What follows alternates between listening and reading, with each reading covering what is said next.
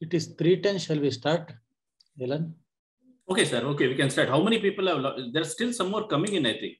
No, why is it reducing now? Sai?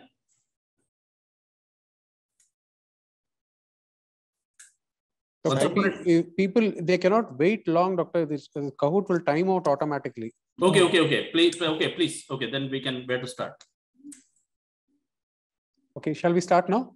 Yeah. Yes, sir. Good afternoon, everybody. Welcome to the K.R. Murthy quiz. There was one quiz which we did around 24 hours, 48 hours back, and because of a technical issue, it couldn't be projected onto the all, and not many participants could log in. So within the past 48 hours, we had to prepare a next set of questions. And I would like to thank our quiz masters, Dr. Vidya Ishwaran and Dr. Shweta.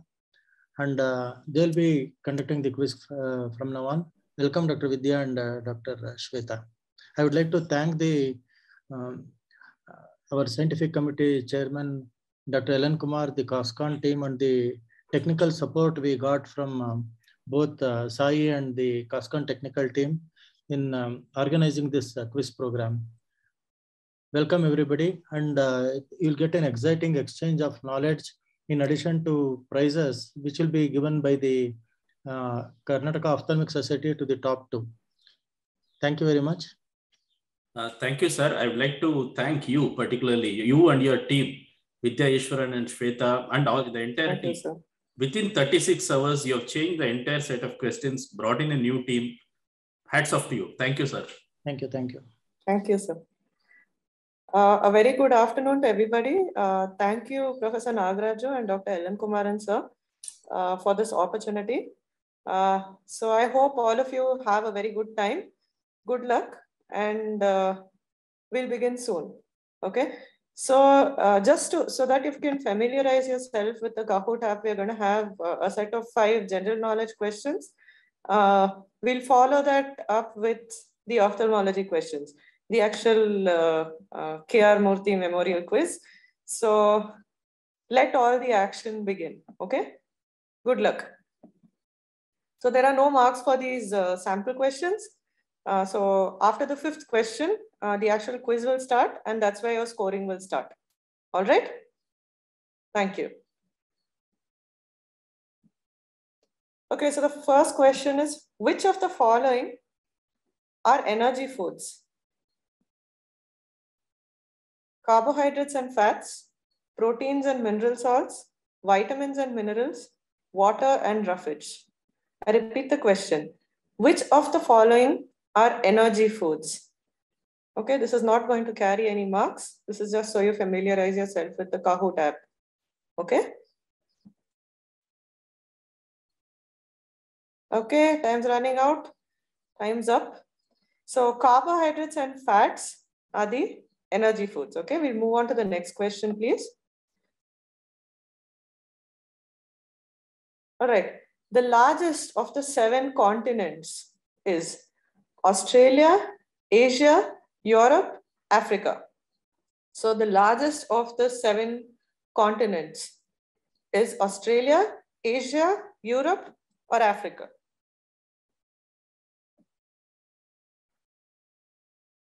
Okay, 10 seconds left. We have another 5 seconds to go.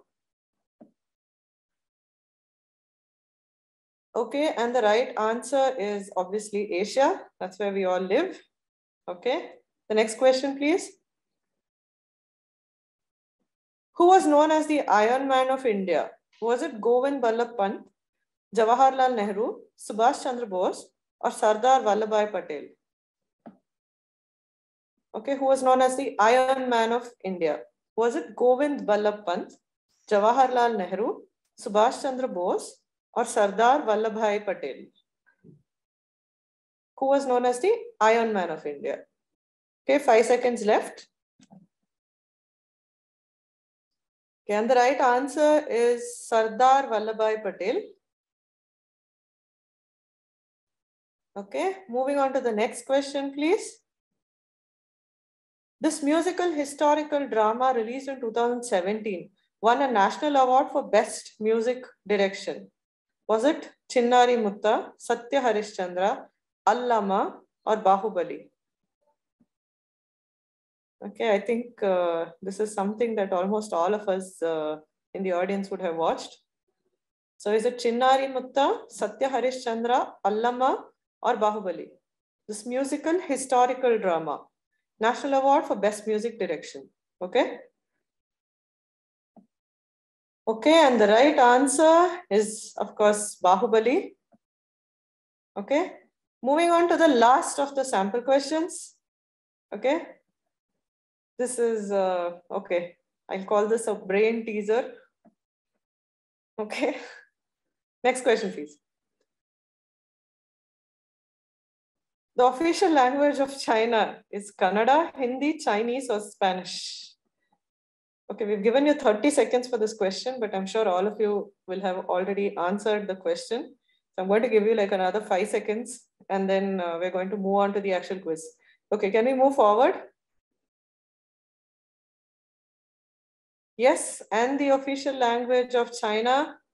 Oh, is it Hindi? No, this is the wrong answer. It is Chinese. Okay.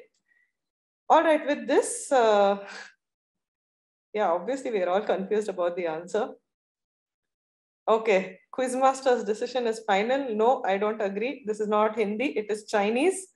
All right, so let's move on to the actual quiz now. Okay, one small disclaimer. Okay, can we move on, please? Okay, all the very best to all participants. Think, answer slowly, no negative marking. Okay, I'm sure all of you are going to ace this. Good luck. Let's begin. So true about Molluscum contagiosum. It is caused by a single-stranded DNA pox virus. It is seen in otherwise healthy children. Halberstader Provazek inclusion bodies are seen. Chronic papillary conjunctivitis may be seen. Which of the following is true about Molluscum contagiosum? Okay, you have 10 seconds.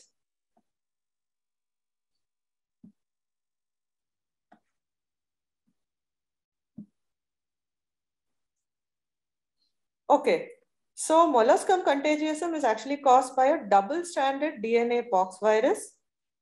You see Henderson-Peterson inclusion bodies, and sometimes there may be an associated chronic follicular conjunctivitis. So the right answer is that molluscum is seen in otherwise healthy children.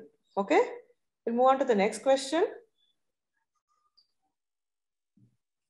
Pseudotosis may be caused by all of the following except contralateral lid retraction, ipsilateral hypotropia, inferior oblique overaction, dermatochalasis.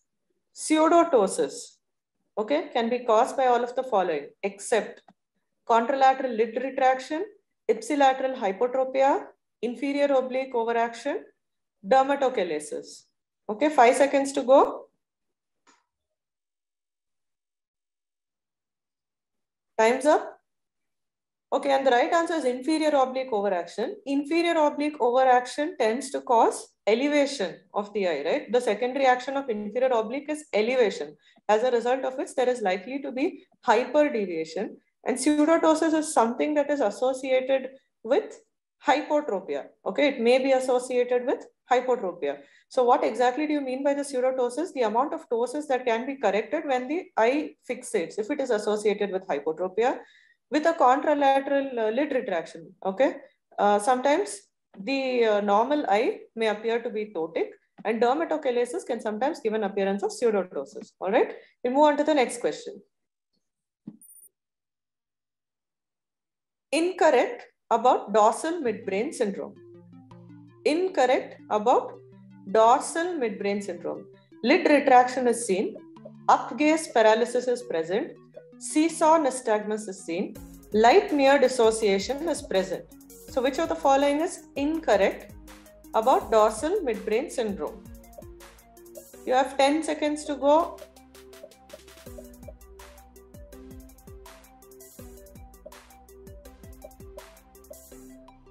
Okay, and the right answer, or what is incorrect about Perinaud's syndrome or dorsal midbrain syndrome, is that seesaw nystagmus is seen. What you see is convergence retraction nystagmus. Okay, it is associated with lid retraction, upgaze paralysis, and light near dissociation or Argyll-Robertson pupil. The type of nystagmus that is seen with paracellular lesions, okay, is seesaw nystagmus. Okay, with this, we'll move on to the next question. True about blepharophimosis, ptosis, and epicanthus inversus syndrome. Inheritance is autosomal recessive. BPES type 2 is associated with premature ovarian failure. Mutations on FOXL2 gene on chromosome 3. Telecanthus can be corrected by Weiss procedure. So which of the following is true about this BPES syndrome? Blepharophimosis, ptosis, and epicanthus inversus syndrome. Which is true?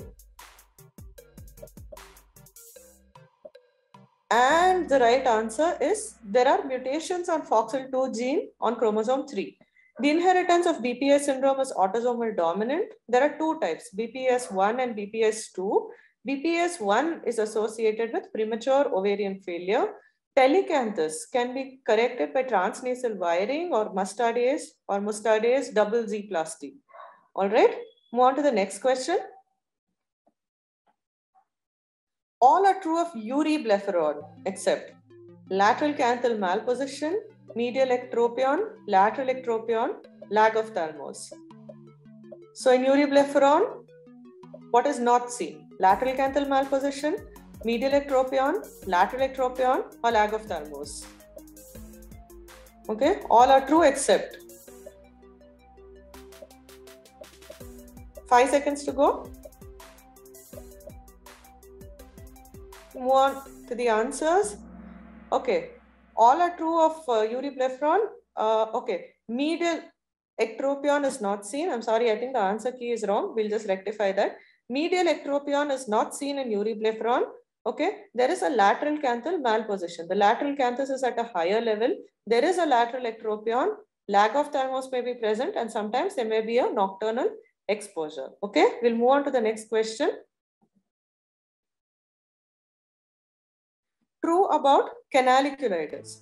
Okay, canaliculitis is caused by gram-negative bacteria Actinomyces israeli. It causes an acute mucopurulent conjunctivitis. Dacryocysto-rhinostomy is the treatment of choice, and it causes a pouting punctum. Okay, so what is true about canaliculitis? 5 seconds to go. Okay, so what is true is you see a pouting punctum.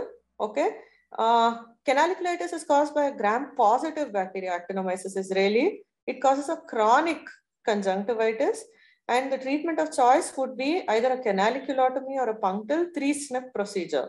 All right, along with a curettage. Okay, next question, please.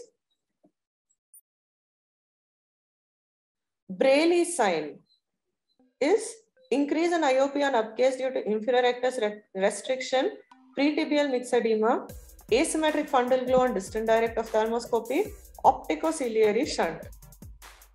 Okay, Braille sign is increase in IOP on upgaze due to IR restriction, pretibial myxedema, asymmetric fundal glow on distant direct ophthalmoscopy, and an opticociliary shunt. Okay, so the right answer is Braille sign is an increase in the IOP on upgaze of more than around 6 millimeters of mercury due to inferior rectus restriction. All right, we'll move on to the next question. Okay, lymphangiomas are choristomas, combined venous lymphatic malformations, port wine stains, and they can present in old age with chocolate cysts. Okay, so what are lymphangiomas? Are they choristomas? Are they port wine stains? Are they combined venous lymphatic malformations? Or do they present in old age with a chocolate cyst? We have another 5 seconds to go.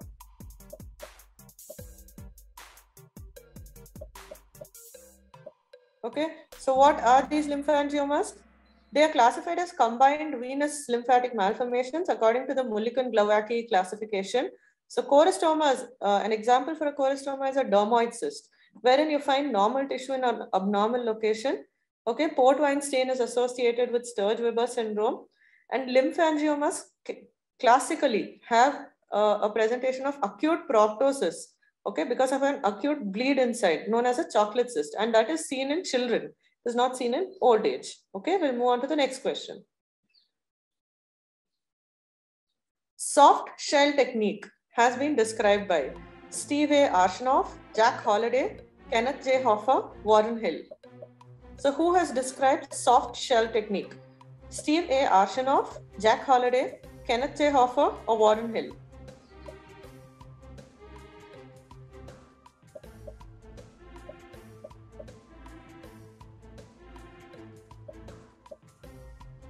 Five seconds to go. Okay, and time's up. So the soft shell technique has been described by Steve A. Arshinoff, wherein we first coat the endothelium with a dispersive agent, dispersive OVD, okay? And then we inject a cohesive OVD. So it's very easy to remove. So wherever your endothelium is compromised, we can use this soft shell technique, such as while performing cataract surgery on patients with fuchs or low endothelial counts due to any other reason. All right, we'll move on to the next question. So it's called Arshinoff's soft shell technique. What is true about perimetry? Yellow stimulus on blue background, swap, parvocellular pathway, FDT, loss variance is seen with Humphrey analysis, Esterman strategy, binocular field testing. So which of the following is true? You have 10 seconds to go. All right.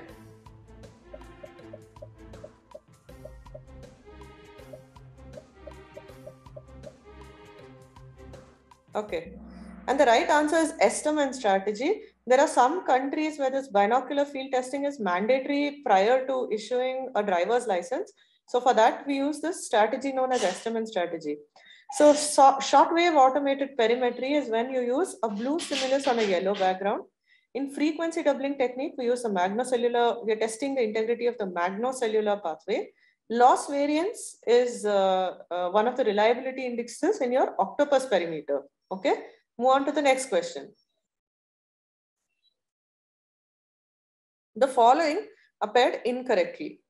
Acetazolamide, Stevens-Johnson syndrome, brimonidine crosses blood-brain barrier in children, latanoprost causes hypopigmentation of surrounding skin, timolol causes Raynaud's phenomenon. So which of the following appeared incorrectly?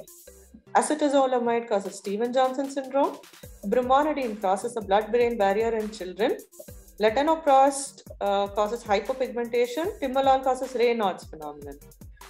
Time over, and the right answer is that latanoprost actually causes hyperpigmentation of the surrounding skin. Okay, it causes hyperpigmentation of surrounding skin. You get longer eye. Sorry about the technical glitch. We'll move on to the next question, please. All of the following are examples of non-penetrating glaucoma surgeries, except canaloplasty, viscocanalostomy, trabeculectomy, deep sclerectomy. Okay, all of the following are examples of non-penetrating glaucoma surgeries, except canaloplasty, viscocanalostomy, trabeculectomy, deep sclerectomy. So which of the following are examples of non-penetrating glaucoma surgeries? Okay, 5 seconds to go. Yes, and the right answer would be trabeculectomy. Okay, so what are these non-penetrating glaucoma surgeries? As you people are aware, non-penetrating glaucoma surgeries include those where we don't open up the trabecular meshwork. Whereas in trabeculectomy, we're actually creating a guarded fistula between your anterior chamber and the episcleral space.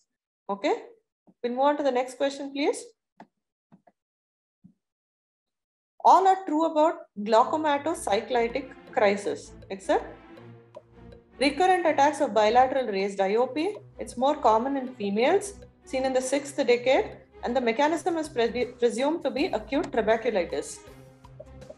Okay, all are true about glaucomatocyclitic crisis, except. Okay, 5 seconds to go. The time is ticking.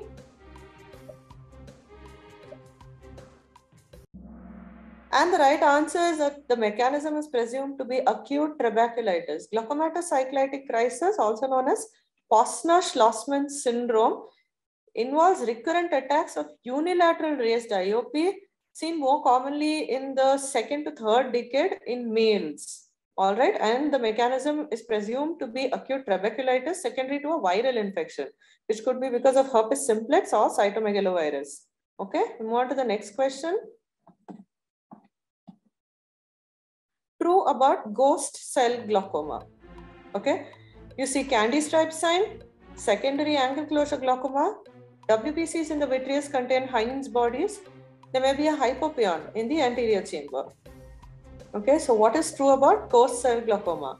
Candy stripe sign, secondary angle closure glaucoma, WBCs in the vitreous contain Heinz bodies, hypopion in the anterior chamber. Okay, so what is true? Hands up. And the right answer is candy stripe sign. So what is this candy stripe sign? There are alternative bands of ghost cells and fresh cells. So where do you see this ghost cell glaucoma? Whenever there's an intraocular hemorrhage. It is a type of secondary open angle glaucoma, and the red blood cells in the vitreous appear to be empty. So they are called ghost cells, and they contain denatured hemoglobin known as Heinz bodies. Sometimes you may see a pseudo hypopion in the anterior chamber. When these ghost cells are present in the anterior chamber, it may appear like a pseudo hypopion, not a true hypopion. All right. So candy stripe sign is the right answer. We'll move on to the next question, please. All of the following are true of sympathetic ophthalmitis, except it's a bilateral uveitis, anterior uveitis, granulomatous uveitis, Dahl and Fuchs nodules. Bilateral uveitis, anterior uveitis, granulomatous uveitis, Dahl and Fuchs nodules. Okay, so which all of the following are true except? 10 seconds to go.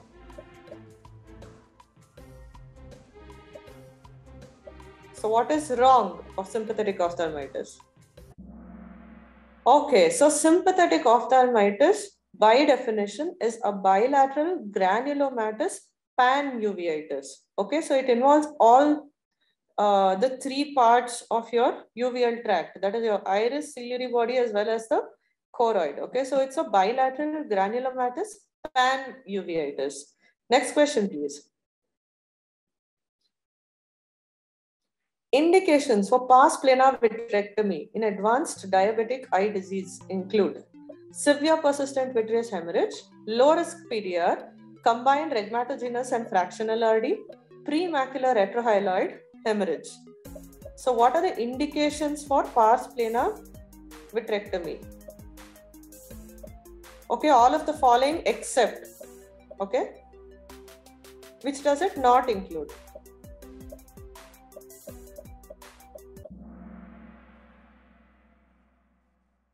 So indications, okay, I'm sorry, there's a technical glitch. We will rectify this. So indications for pars plana vitrectomy include all, okay, there is severe persistent vitreous hemorrhage, combined rhegmatogenous and tractional RD, premacular retrohyaloid hemorrhage. For low risk PDR, it is not indicated. We'll move on to the next question.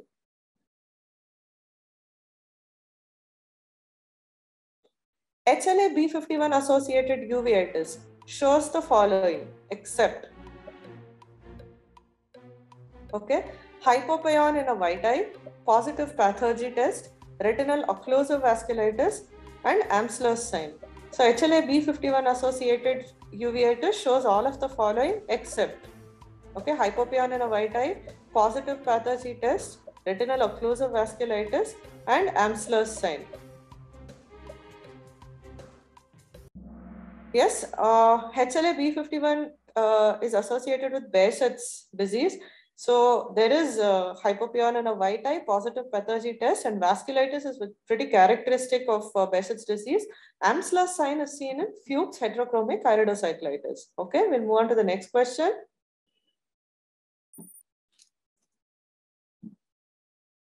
All of the following are true of progressive outer retinal necrosis, except seen in immunocompromised individuals, seen in otherwise normal individuals, cherry red spot may be seen, and a cracked mud appearance of the fundus.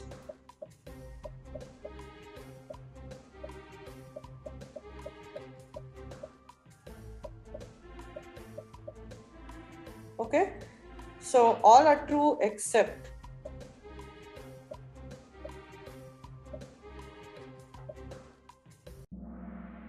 And the right answer is seen in otherwise normal individuals.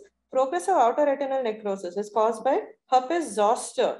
Okay, and it is seen in immunocompromised individuals, particularly in HIV patients associated with a cherry red spot. And in the late stages, because of fibrosis, the fundus shows a cracked mud appearance. Okay, go on to the next question, please. All are true of brush field spots, except it occurs in Down syndrome.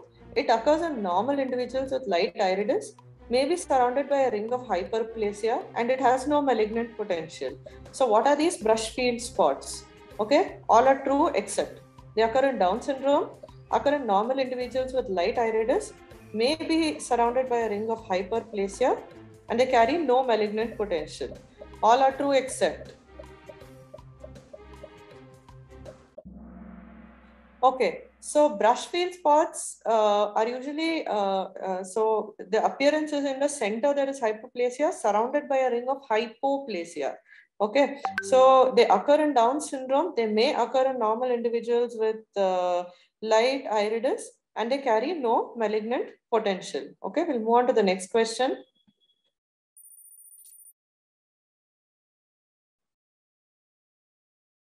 Differential diagnosis of an amelanotic melanoma include all except solitary choroidal granuloma, posterior scleritis, prominent vertex vein ampulla, congenital hypertrophy of RPE.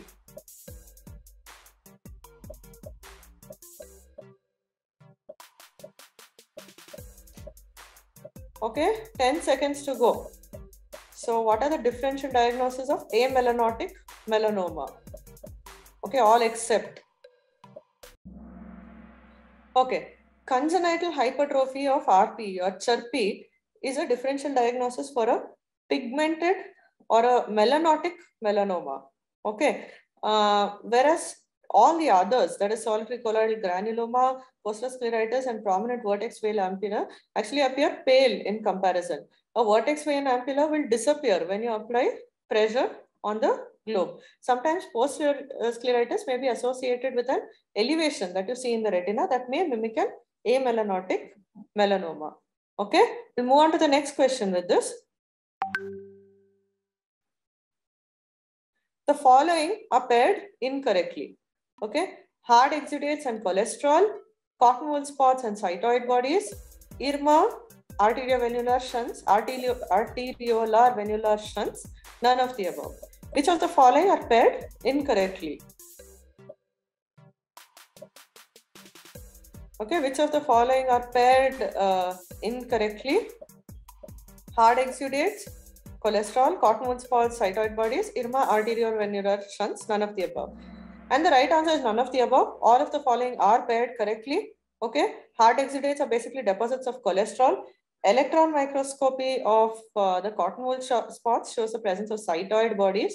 IRMA, intraretinal microvascular anomalies, are actually arteriolar venular shunts that you see in diabetes. Okay, next question, please. Blink, okay, will not be reduced in. Okay, the first option is actually coma. Second option is thyroid eye disease, Parkinson's disease, or progressive supranuclear palsy. Okay, sorry, the first question. Okay, it's not hard coma, it is just coma, thyroid eye disease, Parkinson's disease, and progressive supranuclear palsy. So blink will not be reduced in coma, thyroid eye disease, Parkinson's disease, progressive supranuclear palsy. And the right answer is thyroid eye disease. All of these others will actually reduce your frequency of blinking, which may give rise to dry eye and all other neurotropic keratitis and all other issues.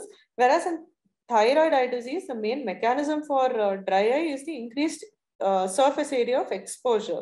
Okay, because of your lid retraction. All right, next. Pulsatile proptosis is seen in all except neurofibromatosis, keratoconus fistula, orbital metastasis, or arteriovenous malformations. Okay, so pulsatile proptosis is seen in all except neurofibromatosis, keratoconus fistula, orbital mets, or arteriovenous malformations. Okay, so and the right answer would be that pulsatile proptosis is seen in neurofibromatosis because of sometimes your greater wing of sphenoid can be absent. So your CSF pulsations are directly transmitted to your orbit. Keratoconus fistula, what happens? Your carotid pressure is transmitted to your, because of the fistula tract itself, there can be pulsations. And in AV malformations, what happens is arterialization of the veins, giving rise to pulsatile proptosis. Whereas you see nothing like that in orbital mets. Okay, we'll move on to the next question. All are features of chronic progressive external ophthalmoplegia, except it's a mitochondrial muscle dystrophy. The muscle histopathology shows the presence of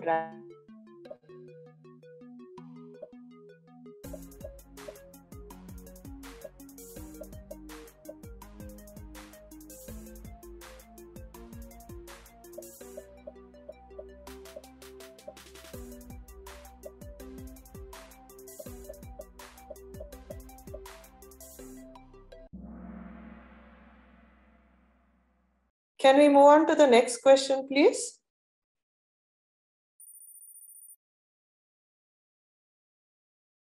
Okay. All are true of Horner's syndrome, except it causes complete ptosis, it causes anhidrosis, it causes heterochromia, and it shows a positive cocaine test. Okay, with question number 25, we are halfway through.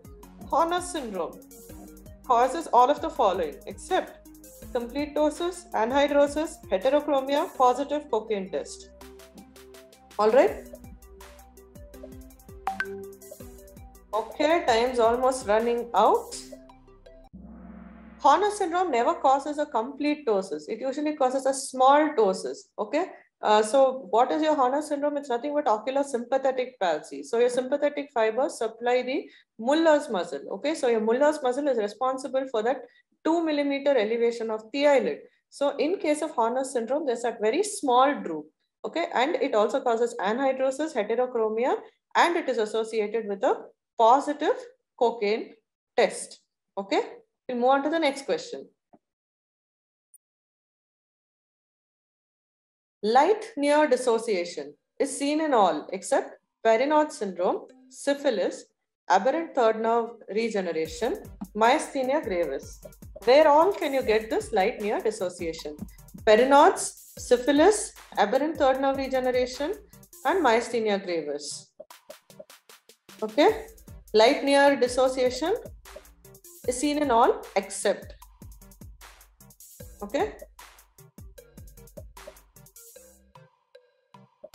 Okay, so myasthenia gravis is predominantly a disease of your neuromuscular junction, and it is manifest as symptoms in your skeletal muscle system. Okay, so light near dissociation, also known as Argyll-Robertson pupil, wherein your pupil will not constrict for your light reflex, but for near reflex, there will be decrease in size of the pupil. That's why it is called a dissociation or Argyll-Robertson pupil.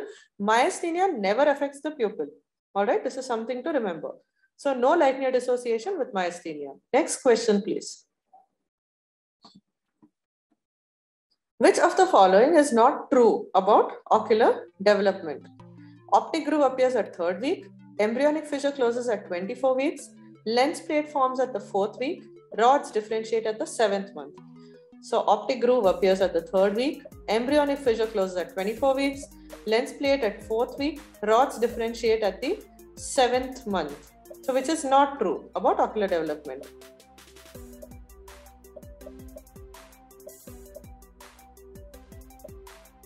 Okay, so the right answer is that the embryonic fissure closes at 1.5 months. Okay, say around 6 weeks, not 24 weeks. All right, so that is a correct answer, or that is the incorrect answer point of view. Okay, the rest of the answers are all right. Okay, next question, please. Which of the following is false about gonio lenses? Goldman single mirror, 62-degree angle, Zeiss 4 mirrors, 2 mirrors at 52 degrees and 2 at 64 degrees. Sussman is a 4 mirror lens. Rich trabeculoplasty lens has 2 mirrors at 59 and 2 mirrors at 62. So which of the following is false about gonio lenses? Okay, have 5 more seconds to go. Which of the following is false about gonio lenses? Okay, so the Zeiss 4 mirror has all 4 mirrors oriented at 64 degrees. Okay, not 2 mirrors at one angle and the other 2 at another angulation. All are oriented at 64 degrees. Okay, we'll move on to the next question, please. The Mulberry type, the kumquat type, the band keratopathy-like type, and stromal type are all types of what? The Mulberry, kumquat, the band keratopathy, and stromal opacity type are types of Schneider crystalline dystrophy, gelatinous droplet dystrophy, infectious crystalline keratopathy, or a corneal keloid. Okay, you have 10 seconds to go. Mulberry, kumquat, band keratopathy, stromal opacity type.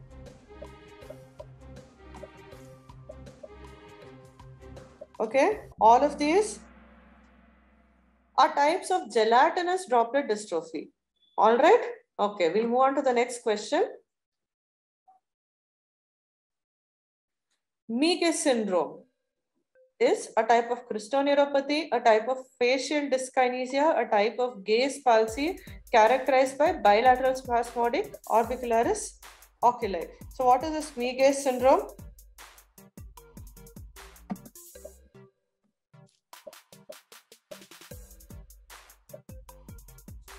So what is this Meages syndrome? Is it a type of crystoneuropathy, a gaze palsy, facial dyskinesia, or spasmodic orbicularis oculi? Okay, Meages syndrome is actually a type of facial dyskinesia. So, okay, so basically you'll see a component of blepharospasm in patients who have Meages syndrome. Blepharospasm or hemifacial spasm even. All right, we'll move on to the next question, please. PAC-CXL. False statement about PAC-CXL. Photoactivated chromophore for infectious keratitis. Uses 0.1% riboflavin.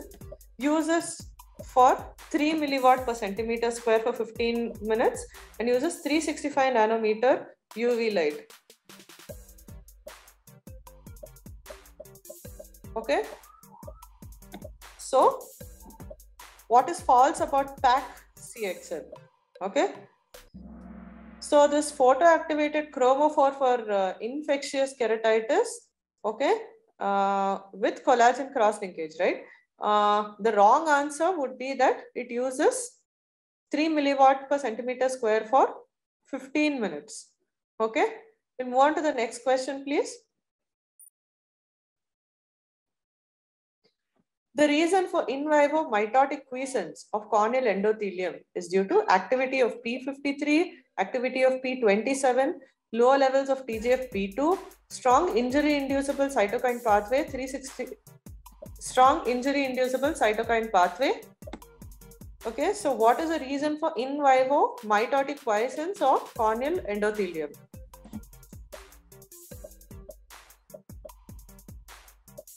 Okay. Time is up. Okay, so it is because of activity of P27. P27 basically has an anti-proliferative effect. It's a protein that has an anti-proliferative effect on your cell cycle. All right, we'll move on to the next question, please. PRISMA guidelines are used for what? Prescribing prisms for children, population-based studies, systematic reviews, or treatment of choroidal melanoma. PRISMA guidelines are used for prescribing prisms for children, population-based studies, systematic reviews, and treatment of choroidal melanoma. So what do you use these PRISMA guidelines for?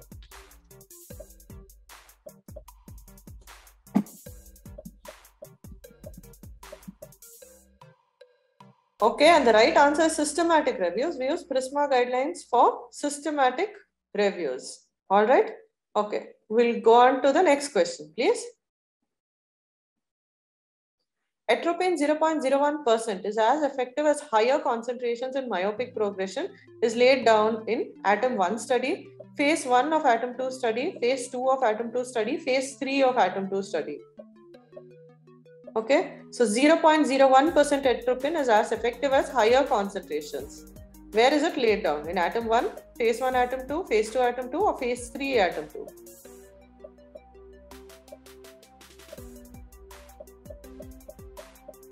Okay, almost running out of time. All right. So this atom is nothing but atropine for the treatment of myopia. Okay. Originally, they were using concentrations of 0.03%. Okay. In phase 1 of Atom 2, it was found that 0.01 is also as effective as higher concentrations. Okay. We'll move on to the next question. Identify the organism that is grown. Okay, so what organism is this?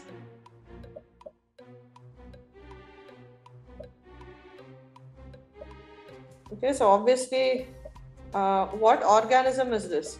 So we've shown you the culture plate as well as the histopathology. What organism is this?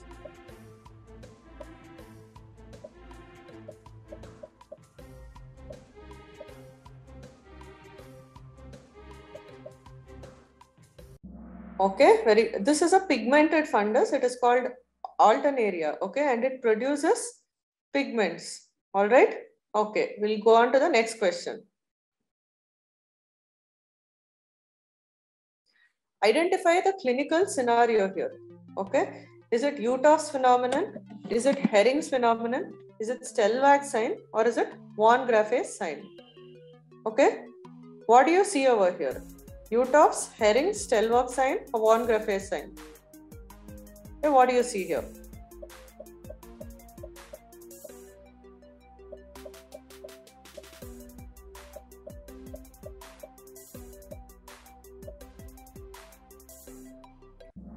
Okay, and the right answer is Herring's phenomenon.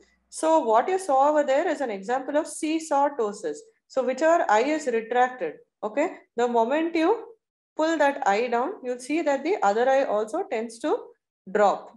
All right. So that is due to Herring's phenomenon, commonly seen in this something. Seesaw ptosis is something that you can see in patients who have myasthenia gravis. Okay. Okay, we'll go on to the next question. The following histopathological section is seen in what? Okay, this is a histopathology slide. What is this? Identify this histopathology slide. Is it hyperkeratosis, sarcoidosis, seborrheic keratosis, or tuberculosis? So what is this histopathological section?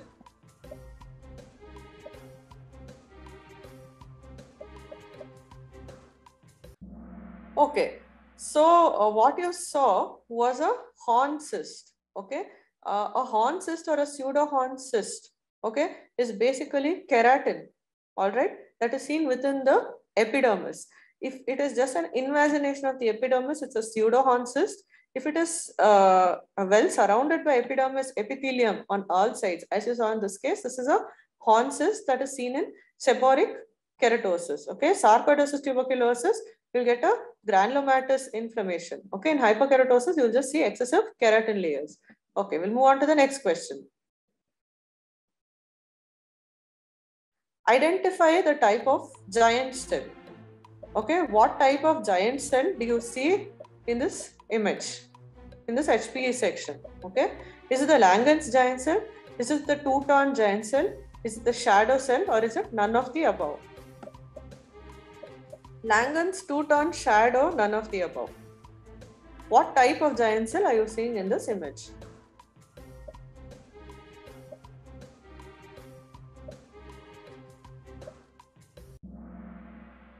Okay, very good. This is the two-tone giant cell. Okay, so what are the giant cells of reference relevance to us ophthalmologists, or what do we see commonly? It's the two-tone giant cell, Langerhans giant cell, foreign body giant cell, and the tumor giant cell. Okay, two-tone giant cell, as you saw in this case. Okay, the nuclei are concentrated in the center, and in the periphery you see vacuolated eosinophilic cytoplasm, commonly associated with that vacuolation is because of the fat actually, okay? So xanthelasma and things like that, while processing, all the fat would have dissolved, giving rise to the vacuolation. Langerhans type of giant cell, and you see in two-tone giant cell, the nuclei are concentrated more in the center. Whereas in a Langerhans giant cell, either there's a horseshoe arrangement or the nuclei are arranged more in the periphery. And this is seen in tuberculosis, sarcoidosis, those kind of granulomatous inflammatory conditions. Okay, where do you see a foreign body giant cell? Foreign body giant cell, your nuclei are scattered all over. Whenever there is a foreign body reaction to some foreign body, you may see a foreign body giant cell. And in anaplastic tumors, you'll be able to see a tumor giant cell. Okay, so these are the giant cells of relevance to us as ophthalmologists. Okay, we'll move on to the next question. Identify. Okay, what is this? Is it a Sioni ring 2? Is it CTR Ahmed, Aniridia CTR, or Iris coloboma CTR? What is it? What is it? Okay. Identify what you see. 5 seconds to go.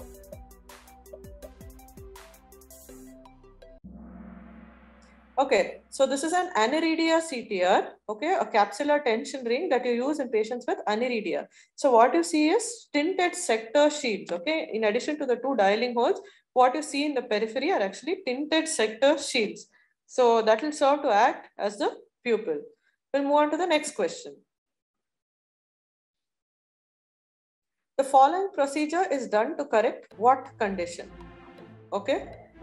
There's an image and the patient has undergone a certain procedure. Okay. So what are we going to correct? Is it advanced keratoconus? Is it irregular astigmatism? Is it presbyopia or cosmetic correction of corneal opacity? Okay. So what are we correcting with this procedure? Okay. So this is a corneal inlay, all right? Corneal inlay AcuFocus 7000 to be precise, and it is used in the treatment of presbyopia. Okay, we'll move on to the next question. All are true regarding the ciliary body except striated muscle, contraction increases refractive power of lens, oblique fibers facilitate aqueous outflow, longitudinal fibers facilitate accommodation. All are true regarding ciliary body, except striated muscle, contraction increases refractive power of lens, oblique fibers facilitate aqueous outflow, longitudinal fibers facilitate accommodation. So which of the following is false regarding the ciliary body? Time is up. And the right answer is that ciliary body is basically smooth muscle. It is not striated muscle, right? So that would be the correct answer or the wrong answer. Again, point of view. We'll move on to the next question, please. All are derived from neuroectoderm except RPE, optic nerve fibers, retina, or the corneal epithelium. All of the following are neuroectodermal derivatives, okay, except one of these. Which one?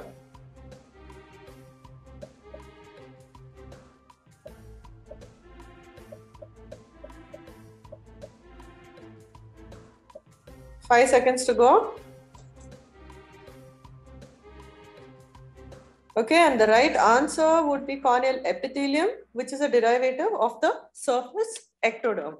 All right, we'll go on to the next question, please.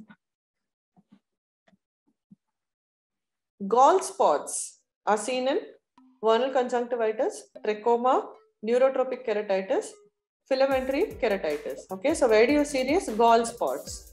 Vernal conjunctivitis, trachoma, neurotrophic keratitis, or in filamentary keratitis. Where do you see gall spots?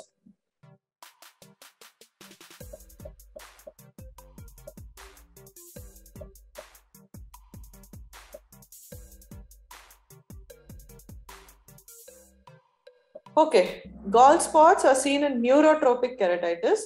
You characteristically look for gall spots by doing a retroillumination, and you see these whitish spots in neurotropic keratitis, okay, that are known as gall spots. Okay, we'll move on to the next question.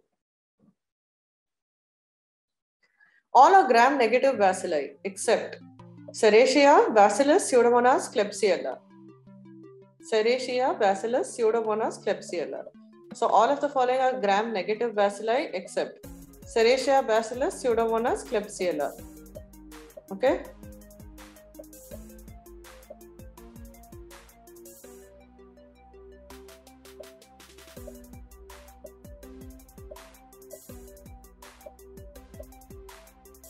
Okay.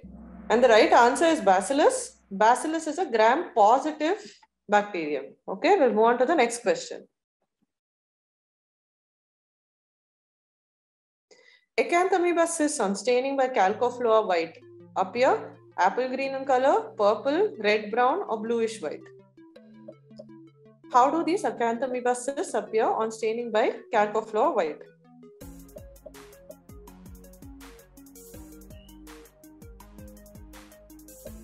Ten more seconds to go.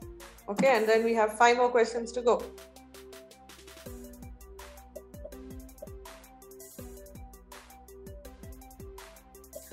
And the right answer would be apple green. Okay, so you use a fluorescence microscope along with Calcofloa white to stain these Acanthamoeba cysts, and they appear apple green in color. Okay, go on to the next question, please. All are true of infectious crystalline keratopathy, except common cause is alpha hemolytic streptococci, commonly seen with corneal transplant. Steroids are a mainstay of treatment, and it responds poorly to fortified antibiotics. So what is true of infectious crystalline keratopathy? All of the following are true except, okay, or rather what is not true of infectious crystalline keratopathy? Common causes, alpha hemolytic streptococcus, commonly seen with a corneal transplant. Steroids are a mainstay and responds poorly to fortified antibiotics. The right answer is that we withdraw steroids. The moment the patient develops infectious crystalline keratopathy, we are supposed to actually withdraw steroids. It's something that is a little difficult to treat, okay? But immediately withdraw steroids if you see infectious crystalline keratopathy. Okay, we'll move on to the next question. Okay, diameter of cornea applanated by Goldman applanation tonometer is 3.06 millimeters, 3.33 millimeters, 3.63 millimeters, and 0.36 millimeters. So, what is the diameter of cornea applanated by a Goldman applanation tonometer?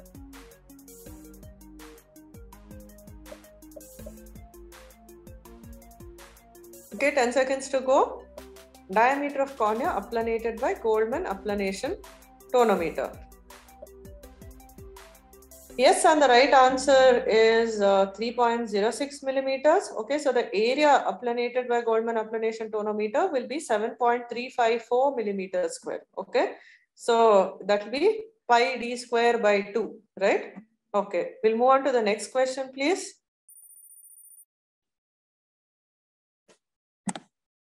Concept of contact lenses was first described by Leonardo da Vinci, F.E. Muller, Gullstrand, Benjamin Franklin.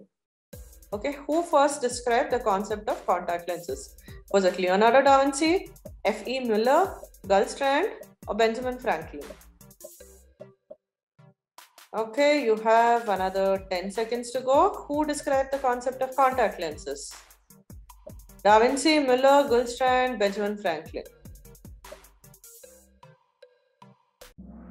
I don't know how many bookworms are there, but this is something that is there in the Da Vinci Code, right? I don't know how many of you all would have read Da Vinci Code.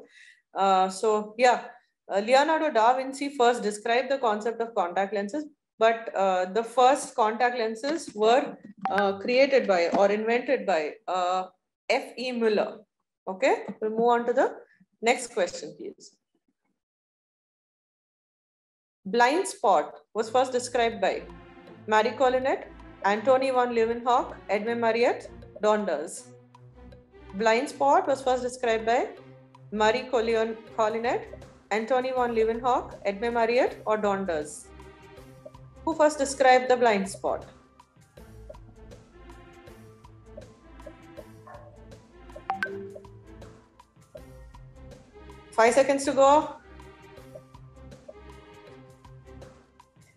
Okay, and the blind spot was first described by Edmund Marriott. Hence, it is named after Marriott. So it's called the blind spot of Marriott. All right, we'll move on to the next question. And I think with this, we're coming to the penultimate question. Who introduced the first applanation tonometer? Was it Goldman, Sheords, MacLecof, or Perkins? Goldman, Sheords, MacLecof, or Perkins? Who introduced the first applanation tonometer?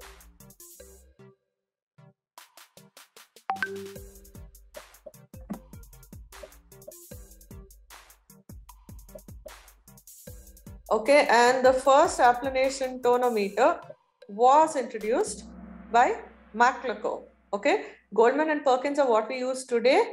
Sheords is a type of indentation tonometer. So MacLecof first introduced the applanation tonometer. We'll move on to the next question, please. Okay, so with this, we have come to the end of the session. I know there were two incorrect options in the answers. We'll try and omit that from the quiz and we'll consider the other 48 correct questions. Okay, and we will, assess the tallies and announce the results soon. Okay, over to Professor Nagaraju.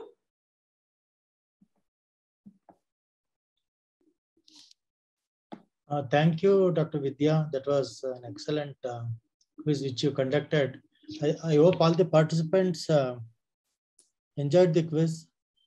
And this is a driving force for you people to start studying in depth rather than just Googling and trying to just read in bit mails.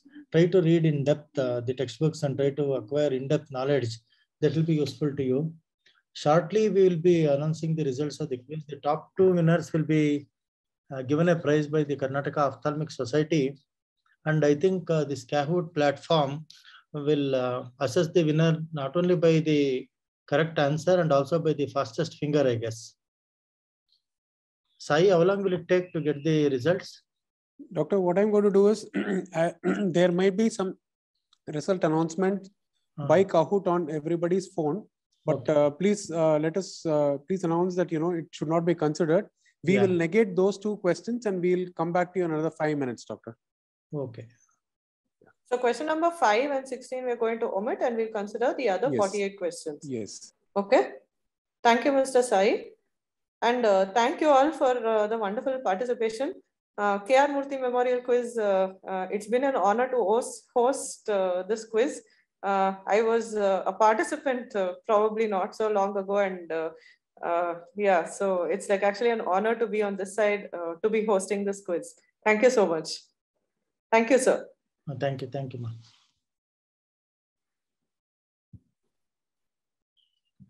Dr. Ellen Kumar is going to come and announce the results shortly.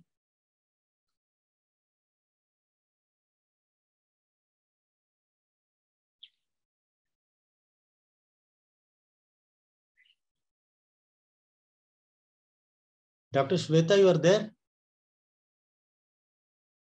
Yes, sir, I'm there. You also come on screen. Okay. Can the quiz masters? It was a nice quiz, Vidya. Can the quiz masters tell how you computed all the questions and the choices? Yeah, it was a learning curve even for us. It's always safer to be on this side. Okay. What do you advise? Easier to be on the other side and more fun to be on the other side. What are your tips to get good marks, to score better in a quiz? What are your tips? In the quiz? Students, to the students. In the quiz? Yeah.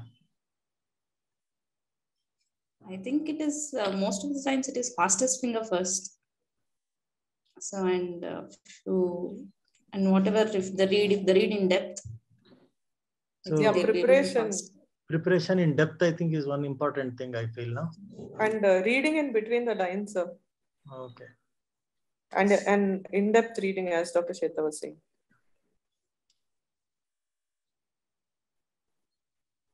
And I think we should thank both the Coscon technical team and Sai for bearing with us for the past, I think, 4 or 5 days.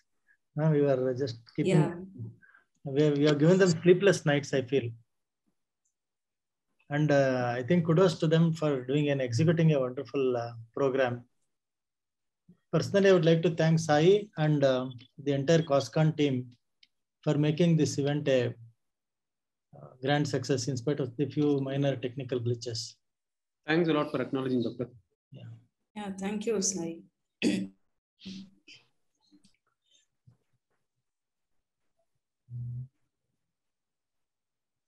More participants would have been even more good. Like, yeah, that is what I felt.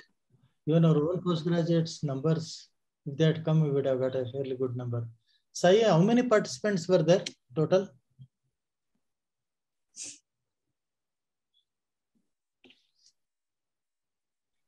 What we see in Zoom is different. What we see on the platform, I think, is different. I think. Yeah, on Zoom. 44 participants. Okay. Okay. Okay. Okay. Dr. Shweta, will you just give tips to the postgraduates who are there? What textbooks they are supposed to be read to click in the examination? What books? Yeah, I always tell them that to read as many books as possible during post-graduation only, to get a wider perspective, like different views of different authors, and keep, recent advances also. And for one particular specialty, it is better, at least, especially in first and second years. First years, maybe you have to still get oriented. But at least in the second year is the time where you can read more and more books. And into final year, you are into thesis and exam going. Everyone calls you exam going. It is more of exam oriented in third year. But if you have to get a good perspective on ophthalmology, I think up till the first 2 years of post-graduation is what takes you ahead. Thank you, Shweta. I think Ellen is here. Dr. Ellen, are you there? Dr. Ellen Kumar? Hello? Mr. Sai, can you please unmute Dr. Ellen Kumaran and can you allow Ellen into the hall? Let him into the hall, please. Mr. Ashwin, can you do the needful, please? Hello. Sir? Hello. Dr. Ellen, welcome back.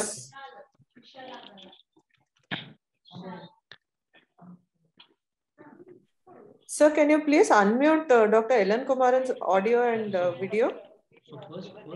Sir, just a minute, sir. Yes, please. Thank you.